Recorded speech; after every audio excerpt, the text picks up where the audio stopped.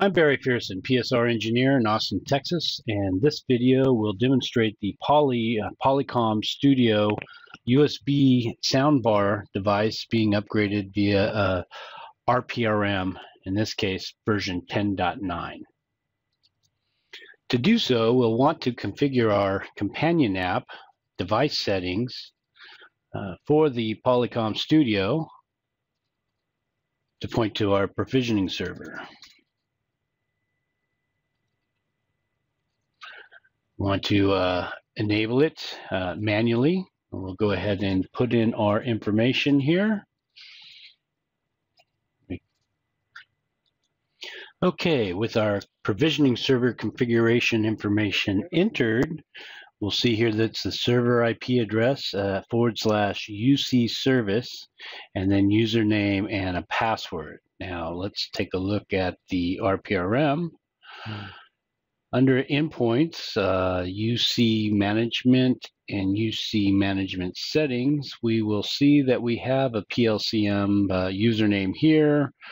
So that's why we configured it as the username. This is the default username and a password that we may have configured here and for us to use. So we'll go ahead and hit save. Configuration saved successfully. So with it online and its configuration pointing to your resource manager, you'll see that it does appear in your endpoint and monitor list, as seen here.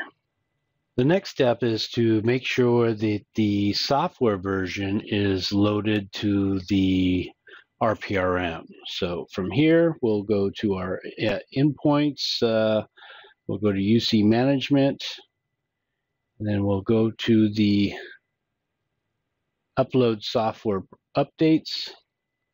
And what we'd want to do is we want to select our endpoint type for Polycom Studio. What is our more options here? System alerts for endpoints software. Okay, well, we want to do the plus sign. So the software upgrade file, we want to browse for our GA version, and we'll give this a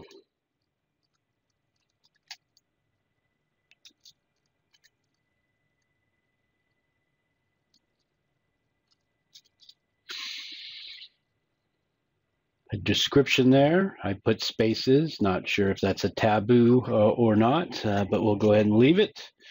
And we want to select create new configuration profile based on software version. And let's see, do we want, yeah, that's right. Just hit OK. And at this point, we're uploading the file.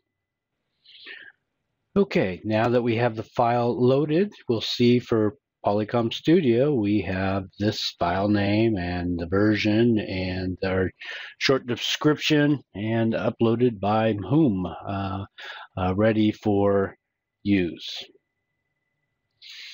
Now to apply that, we want to go to the endpoint view, the UC management, and go to profiles deployment. So in here, we will go ahead and select our endpoint models and scroll down for our Polycom Studio. We want to apply a configuration profile. Go ahead and type in our studio. This is our version. Click add and save. And likewise, we can go to the endpoints list, find our device, edit it, and configuration profile. We can associate the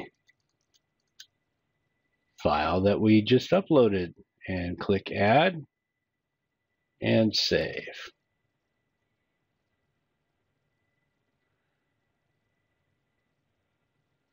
Now, during its normal course of doing the upgrade policies, the device itself should now actually be upgraded to the latest version.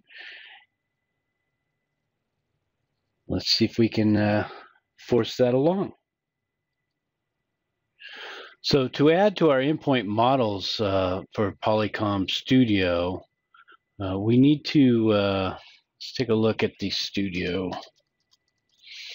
There's a couple provisioning updates. You've got one that you can do Provisioning Studio Upgrade interval daily or hourly. We're going to go ahead and select hourly and add it to our base profile and hit save. So here we now have a compiled list of what we're doing on our Studio. Back on our endpoint, we can look at it there as well. Click Edit, check our configuration profile. Let's type in Studio.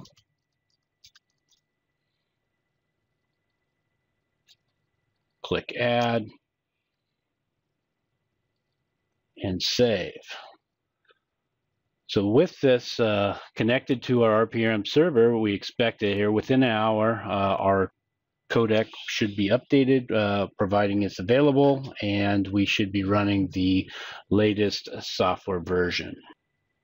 And as we see here, I know we're disconnected from the network, but the software version is currently at the latest version. I hope you enjoyed the video. Thank you very much.